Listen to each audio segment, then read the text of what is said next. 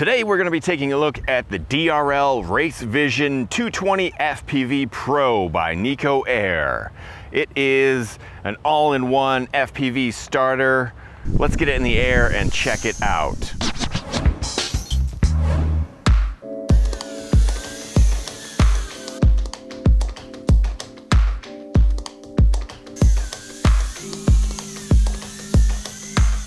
When I first got the Race Vision 220, my first flight was line of sight. And when you get an FPV quad, you always want to fly at line of sight first just to make sure everything is okay. And in my initial line of sight flight, I really liked it. It does some cool flips, it has some cool auto features, and I'll get into that more in the flight reviews, but I was impressed by it. Then when I got into FPV with it, didn't like it so much. It's not the best FPV flyer. It is a starter. It does kind of remind me of my very first FPV quad. My very first FPV quad was the Eachine Falcon 250, and I really liked that when I first got it. And then when I started to get some other FPV quads, kind of realized that one didn't fly so well.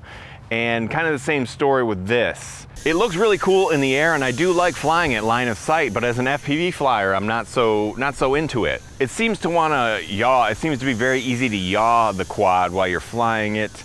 That's probably a transmitter issue. Could be a programming issue too. You might be able to program that out in Betaflight. I'm not sure. That is one of the nice features of this quad, is you can plug it into Betaflight and adjust the PIDs and rates and things like that.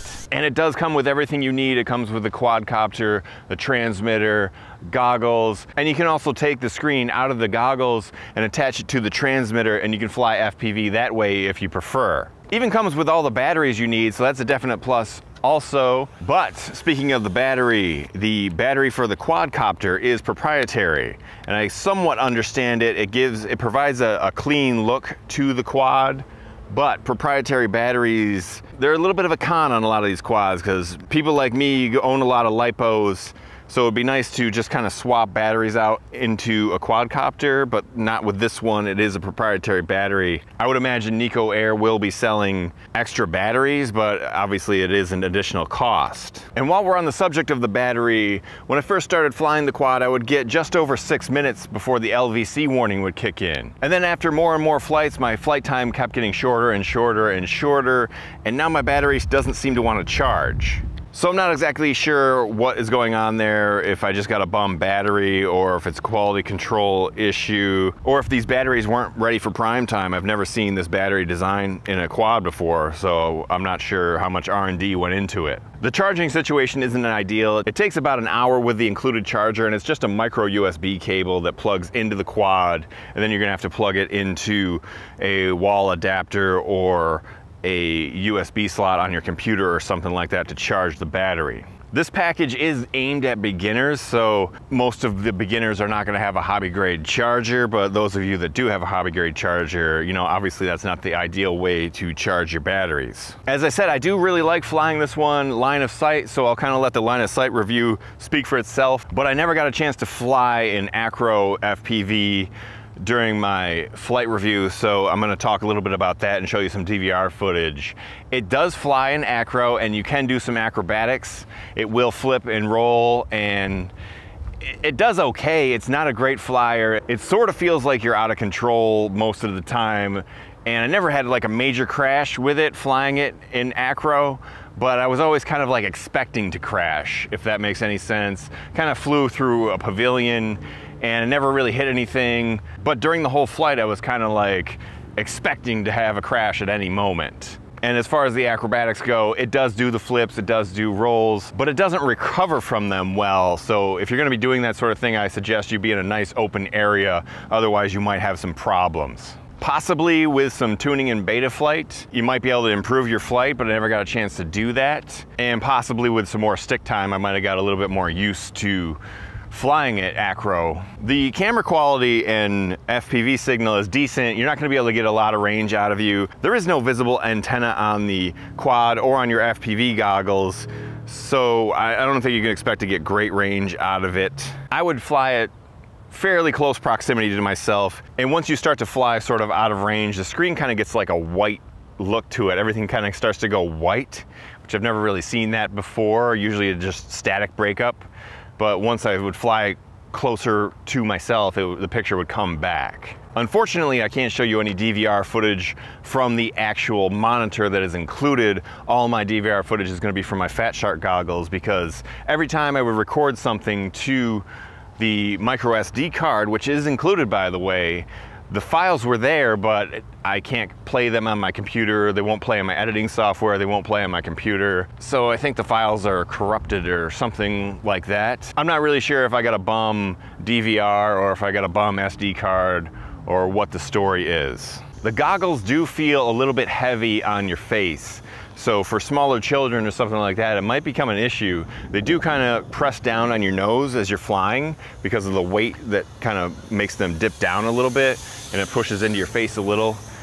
And I really think for smaller children it might be an issue. You will hear my voice in the flight review kind of a little nasally because it almost like plugs your nose as you're flying around. It's got a similar design to something like the Eachine VR007s, but those goggles are much lighter than these, and it wasn't really an issue with the Eachines, but with these it kind of pushes down into your nose a little bit. But they do work. It's not a bad starter package if you're just getting into FPV. So as I said, my flight times were getting shorter and shorter, and now my battery just doesn't seem to want to charge. So I'm not sure if it's the bum battery or what, but I was never able to plug it into Betaflight and mess around with it. So I can't really speak too much about that. Also, you can use this with the DRL sim, which is a free download, and the way to do that is actually plug your micro USB into the quadcopter, turn it on, and then turn on your transmitter and hold down the B button for 5 seconds, and that's going to allow you to use the controller in the DRL sim. Again, I didn't get a chance to do this, but it is what it says in the manual. Also, the A and B buttons on the transmitter are going to work as trim adjustments. That's the A button, and the B button is going to be a video channel selector, and you can also do this on the monitor. So there are multiple channels selectable if you're flying these with other people. So if you want to race your friends and stuff like that, you can switch channels so you guys aren't stomping over each other's feed. The package comes in at about 170 bucks. And if everything was working properly, it would be a pretty good deal between the FPV screen and the goggles and the quad and the transmitter, everything all included. But you know, I had some issues with the battery, I had some issues with the DVR. So, you know, buyer beware, and you may even want to steer clear of this one. There are better options out there if you just want to buy a transmitter, buy a tiny whoop, and buy some goggles. It's probably going to do you better than this particular setup here. Again, I liked it as a line of sight flyer. It didn't fly wonderful in FPV, but as a starter quad, not too bad. So why don't we get into the flight review and check it out. Let's quickly go over the transmitter for you, and there are going to be 3 modes on this side, and it has this little switch that kind of slides between the modes. There's an N, an A, and a P. The first one is the N, and that is Nikko mode. That's going to give you, you're going to have throttle control, but then this is going to yaw it for you and give you forward pitch and stuff like that. So it's an interesting concept for beginners, but I would say just learn to fly the normal way. You're going to become reliant on this. I had a hard time flying it like this because I'm so used to flying just a regular quad. Then you switch over to the A, and that's going to be your standard quadcopter mode, stability mode, throttle, yaw, and pitch and roll. And then all the way over on the P, that's pro mode. That's going to turn the accelerometer off, and you're going to be in full acro. So you're going to want to have some experience in that. The quad is not going to self-level, so beware before you get into that. Also on the right side here, you have a 1, 2, and a 3, and those are the rates. So 1 is going to be the slowest, 2 is going to be intermediate, and 3 is going to be your most advanced. And up on the top here, you have your stunt buttons, and I kind of go over that in the flight video, so I'll leave that to the flight video. I'm gonna give you guys a line of sight demonstration with the DRL drone here. I actually like this one quite a bit, line of sight. It is really cool, has some nice features that I haven't really seen on a quad, and the transmitter is a little different. These, a lot of stunt buttons up here on the top of the transmitter. So, and a couple different modes you can fly this in, which is pretty cool. So, I'm gonna set it down here and turn it on off switch underneath. Turn it on, it vibrates, the controller vibrates a bunch of times. think you give it the up down there like that, but it doesn't give you any sort of audible warning or whatever that your thing is flashing. And you'll see that the LEDs flash in the back here. And then when you give it the up down, they stop flashing. So it seems to kind of do that when you land it a few times. So I'm not sure if that's some sort of safety feature or what. So a couple different modes here. There's like the Nikko mode, which I haven't really flown in. I might try that, I guess. It's supposed to assist you in bank turns. Why don't we try that? I haven't even flown it that way yet. Some sort of like flight assist or something. Oh, it like funnels the quad for you. That's kind of strange. So look at this here. I'm not even sure I can fly this way. So I go forward and you go forward. And, so forward and backward is going to be forward and backward. And then if you give it any sort of just like roll, it's going to funnel basically. Having a hard time controlling it like this. Let's try to get back towards us here. All right, so let's show you that here. So I'm going forward and I'm just giving it some pitch and it's gonna funnel. So that's kind of cool. It's a little neat little feature. I'm gonna take it out of this mode though. Whoops, I'll put it in acro. I don't wanna go in acro here. So let's bring it back. And those are just like little switches here on the transmitter. So let's bring it in. We are in the lower rate here. Flies a little wobbly sometimes at times, but it looks cool in the air. So this is the low rate in the stability mode. This one will fly full acro. Not the best acro flyer. I'm not gonna lie to you guys on that. Let's go to rate 2 here. So it's gonna get a little more aggressive in rate 2. It looks cool in the air, you know? I like the way this one flies line of sight a lot. And it is a little yaw-y, I find that if you just give it just slight yaw, it's gonna kind of turn. So I'm not sure if that's like a transmitter thing or if it's just the way this flies or what. Let's bring it in here and show you some acrobatics. So there's your flip button. That's this button that's the far right. And you push it, whichever way you push it, it gives you kind of like a stall flip, which is kind of cool. I've never really seen that in these line of sight ones. So it kind of goes upside down, stalls for a second, and then finishes its flip. That's really neat. I like that. Haven't seen that on any other quads. Let's see, this is the second button closest to the inside on the right. Push that, and it's kind of like a stall flip again. So I believe the right side is gonna be your flips. Pretty cool, huh? Pretty cool flips. Let's see if we can funnel, kind of. Yeah? All right, bring it back in. And let's do this button on the left side closest to the inside. Push it. And it's gonna give you like a yaw spin type of maneuver, okay? Like a little pirouette. Do it again. So depending on which way you give it input, and this is the far left button, that's kind of spinning around there again. Let's do that again here. This far left button, I'm gonna give it left input. And it seems to gain altitude there on its own. I was not giving it any sort of input there, so be careful on that. It's gonna give us like a little altitude gain here. So let's push this button again. The closest one on the left and the inside. Push it, and it's gonna do like a yaw spin. And then it seems to just wanna climb after that. So definitely be aware of that. So that's your acrobatics. Here's full forward pitch in the second rate. Coming back. It tends to yaw a little bit, and I'm not sure if it's just the way this one flies or what, but real sensitive on the yaw. You don't have to give it a whole lot of input. Look at these clouds out here. This is a pretty nice day. I'm liking the clouds so far. Let's do some more flips for you.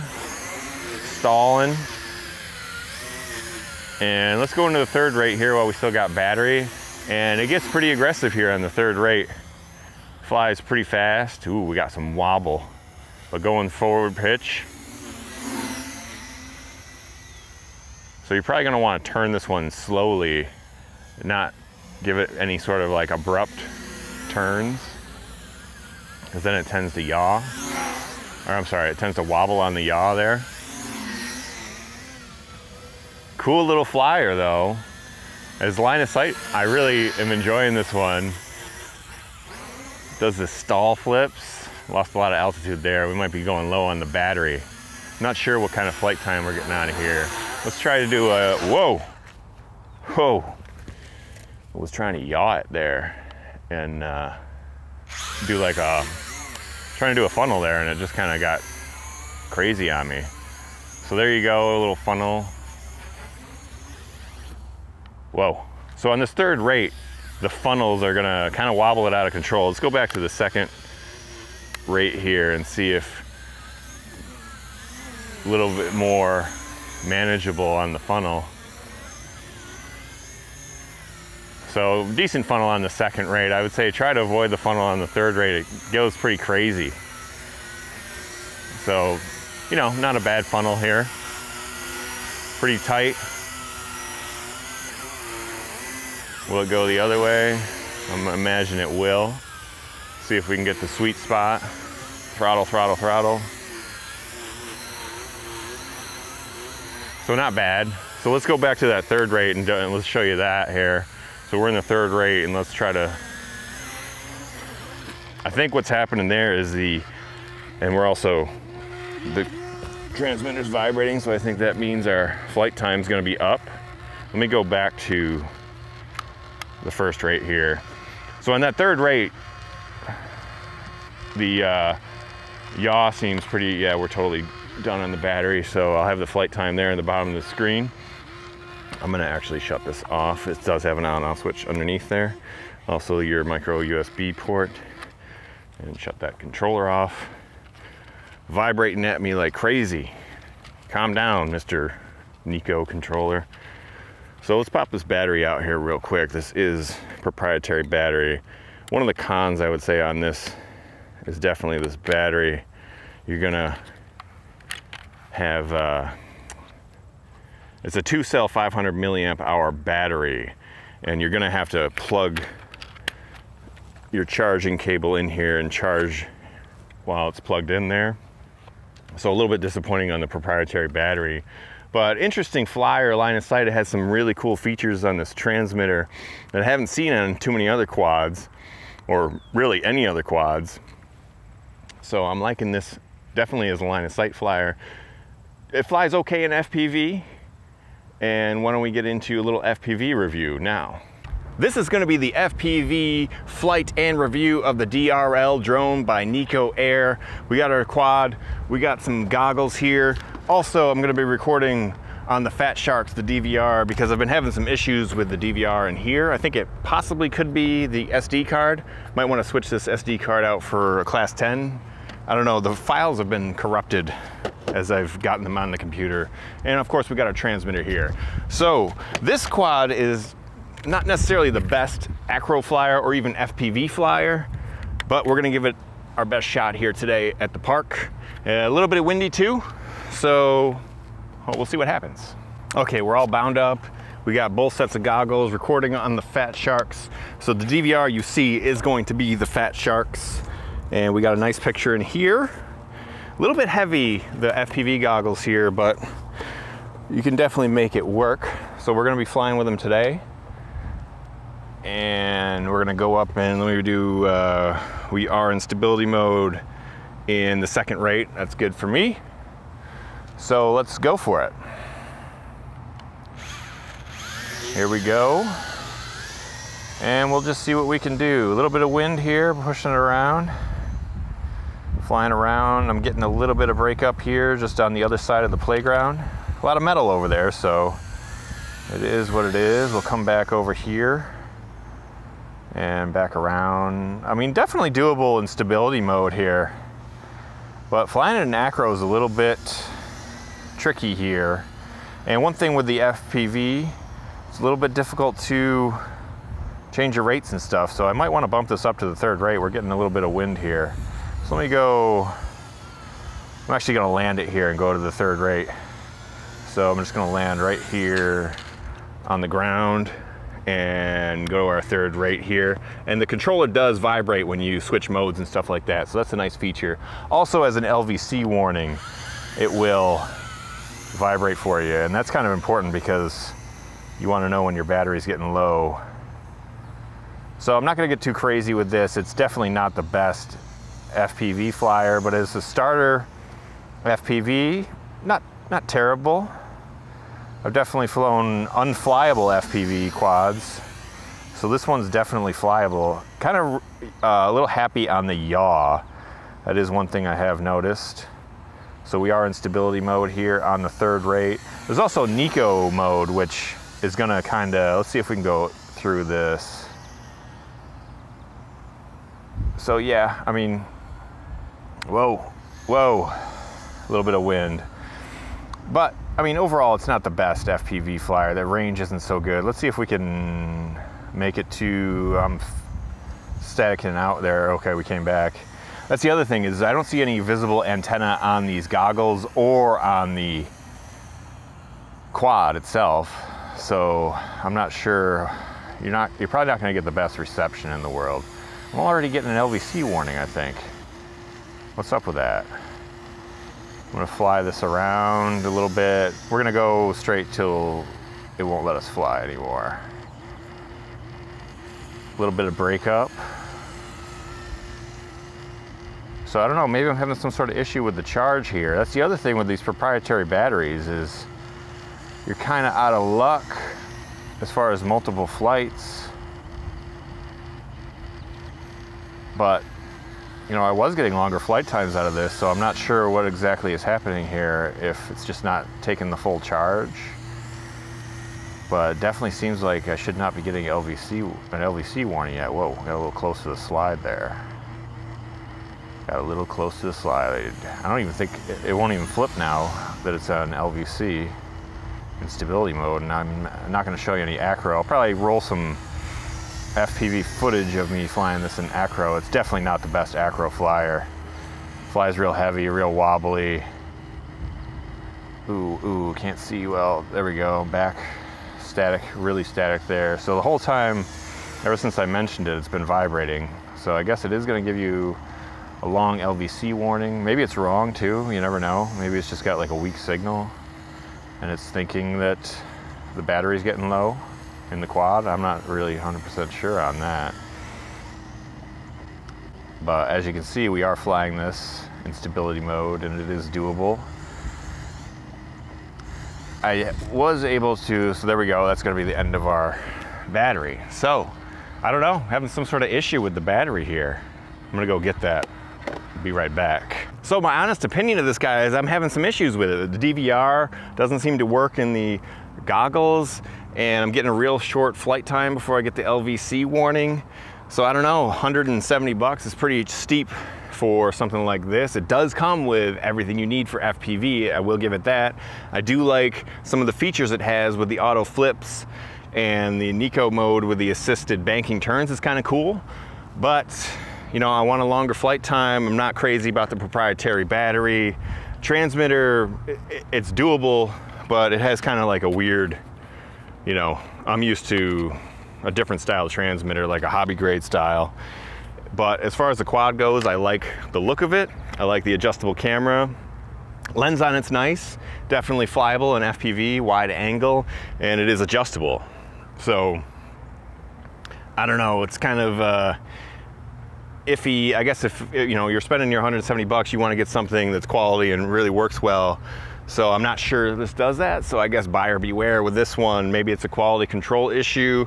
Maybe it's their first foray into doing this sort of thing, but Nikko Air has been around a while, so I don't know, guys. You might want to steer clear, buy a tiny whoop and some Ishin goggles if you're budget conscious, but I would say just go with the Fat Sharks. You won't regret it. And you know, these goggles are definitely, they work, and They're flyable, but not super comfortable. They're real front heavy. In the front here, you really feel the weight of the monitor. But as far as picture quality and reception, it's decent. You know, you're not gonna get great range out of it, but it is just a beginner quad. But I'm thinking it's more of an outdoor quad, even though if you put the prop guards on, it's not gonna be a great indoor flyer. It's fairly large for indoors. So, I don't know. Maybe they should have gone a little more tiny whoop style size. I don't know. So, check it out if you want, but don't say I didn't warn you. And thanks for watching, guys. We'll catch you in the next video.